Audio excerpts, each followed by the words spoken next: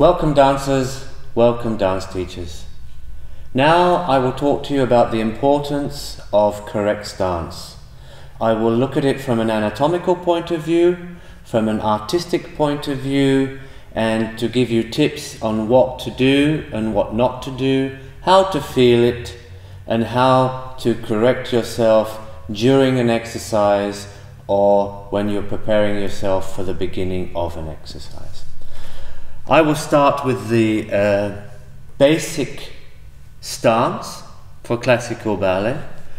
Obviously, one's feet are well planted in the floor. Secondly, the legs should be extended. Thirdly, there should be a nice length, a lightness in the hips.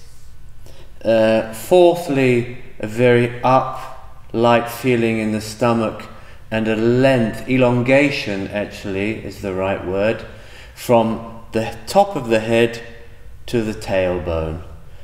Then the neck should be as free as possible, a lot of space in between the shoulder and the ears, and then the shoulders should be nicely placed. So now I will take it from a more of an anatomical point of view. If one was to put their hand here and start to rotate the shoulder and to actually visualize the fact that the whole skeleton, the arm and the shoulder blade is only attached here, one can then easily envision that one is just putting a cape back. So you drop the cape back. So you can just lift your shoulders and drop it back so it sits nicely in the correct position. Then with the vertebrae, the spine shouldn't be completely flat, but as extended as possible, i.e. not too far back with the upper part of the torso or too far forward, or what tends to happen when one turns out is what you call laudius, when the popo is sticking out and then one receives a big arch in the back. So obviously to achieve that, one would use the abdominal muscles, lightly lifting, a length in the spine. I will demonstrate in a minute with the dancer, exactly. Okay, dancer, if you could please put yourself in parallel position. Dancers and dance teachers, I will now demonstrate with the dancer. So here, as I'd mentioned before, it's very important that this is nice and long, and that the shoulders are sitting nice and back, and that there is an elongation in the spine from the lumbar right up to the neck. If you could please now put yourself in first position.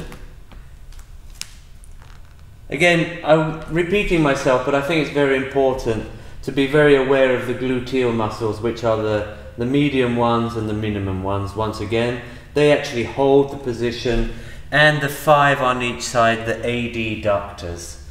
If you could please now just put one leg on a releve and then start to rotate in and out. The actual motion of turnout, the actual muscles that rotate the leg are actually 5 deep internal muscles. So just not to get a little bit confused that your gluteal muscles make the turnout and the adductors. They're actually inside. If you could just do that again for me. Turning in, turning out. They're deep rooted muscles. If you put yourself now in first. Once you have that rotation, once again it's the gluteal muscles that hold you and the adductors. And what happens then, dancers, if you do work the gluteal and the adductors, you have a little bit more, let's say, freedom or flow in the knee and in the ankles. Because if you're not holding correctly the gluteal or the adductors, most of the force will then go in the knee and in the ankle, and you'll receive this kind of rolling. So be very aware that your foot is nicely planted. It's a kind of a 3-point thing with your metatarsal nice and up, a nice even distribution on the front of the foot and the heel nicely planted. If you could please now for me, dancer, put yourself parallel towards the bar.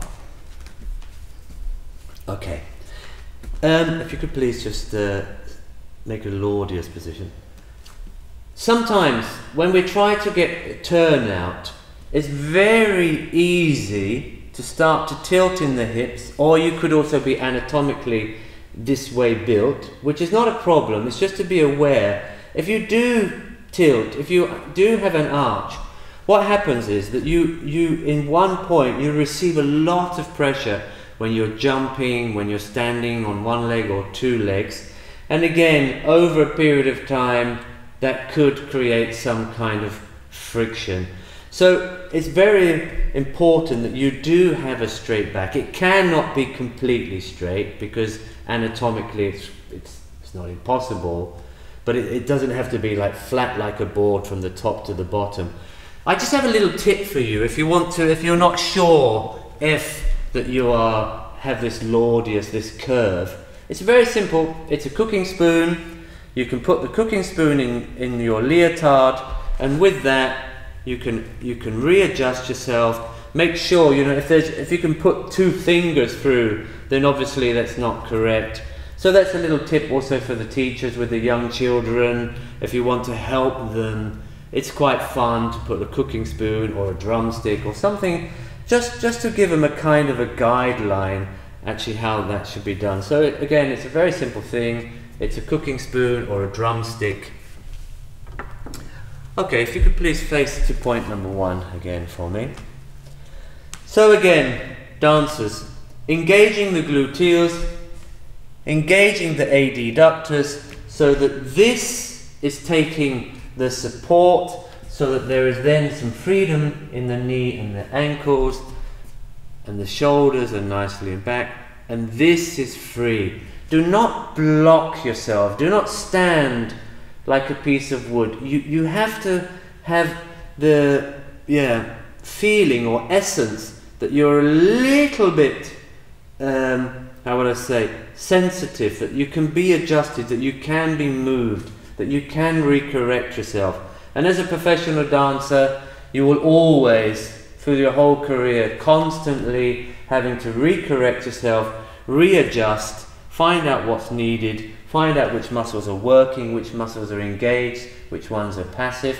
We'll take that one step further now. We'll take that on one leg, correct stance on one leg. Okay, thank you.